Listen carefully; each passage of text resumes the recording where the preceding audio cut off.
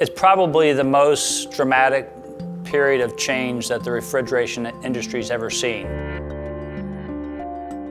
Historically, with the magnitude of change we've seen over the past 10 or 20 years, it was often possible for an individual OEM or component supplier to solve many of the industry problems on their own.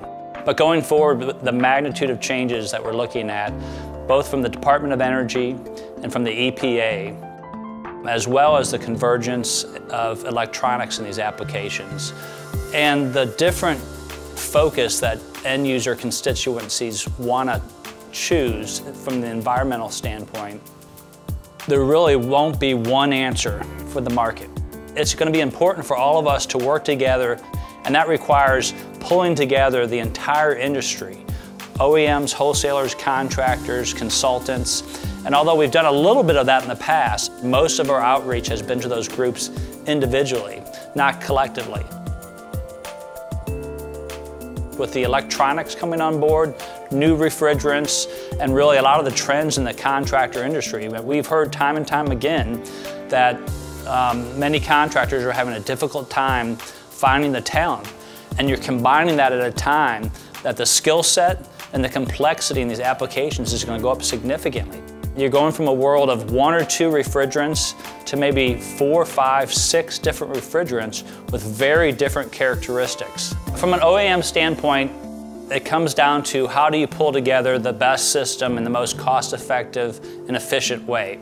In the past, perhaps we could improve our compressor technology, our valve technology, our controls technology, and on our own try to offer some solutions to the OEMs.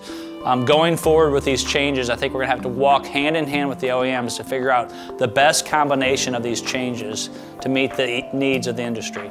And so if we don't find a good way to do that, if we just add a lot of cost to the system to meet higher efficiency or new refrigerant requirements, then the end user is going to be stuck carrying a much higher cost in their system. And our concern, we've seen that happen in other industries, our concern if that happens is you can really slow down growth.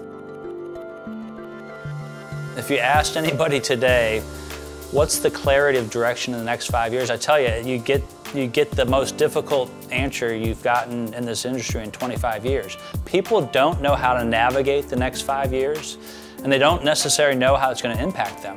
And so that's part of E360 is how do we bring together all the different pieces and parts of the industry in one setting and talk through, really start with the problems we're facing and together figure out how we solve them. I think Emerson's well positioned with a broad reach, a good understanding of this, but Emerson doesn't have all the answers. I mean, we need this as much as we think the industry needs it.